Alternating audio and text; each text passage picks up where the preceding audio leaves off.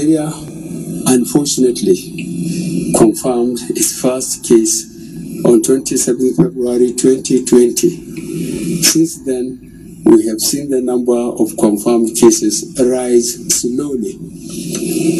By the morning of March 29, 2020, the total confirmed cases within Nigeria has risen to 97.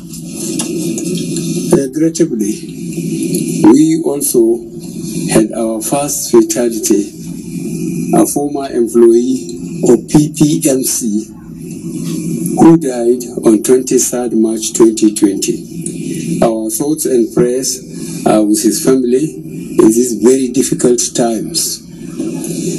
We also pray for quick recovery for those infected and undergoing treatment. As of today, COVID-19 has no cure. Scientists around the world are working very hard to develop a vaccine.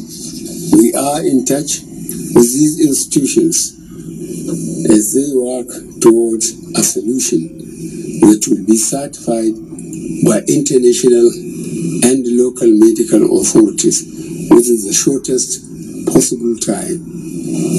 For now, the best and most efficient way to avoid getting infected is through regular hygienic and sanitary practices, as well as social distancing.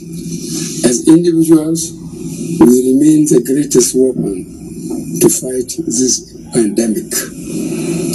By washing our hands regularly with clean water and soap, disinfecting frequently used surfaces and areas, coughing into a tissue or elbow, and strictly adhering to infection prevention control measures in health facilities, we can contain this virus.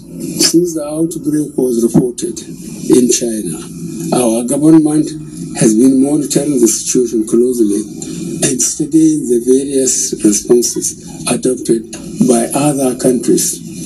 Indeed, the Director General of the Nigerian Center for Disease Control was one of the 10 global health leaders invited by the World Health Organization to visit China and understudy their response approach.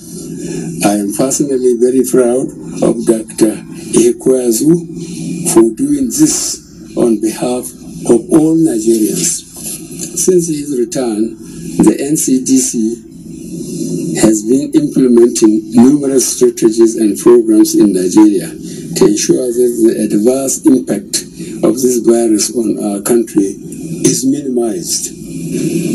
We ask all Nigerians to support the work the Federal Ministry of Health and NCDC are doing, led by the Presidential Task Force. Although we have adopted strategies used globally, our implementation programs have been tailored to reflect our local realities. In Nigeria, we are taking a two-step approach.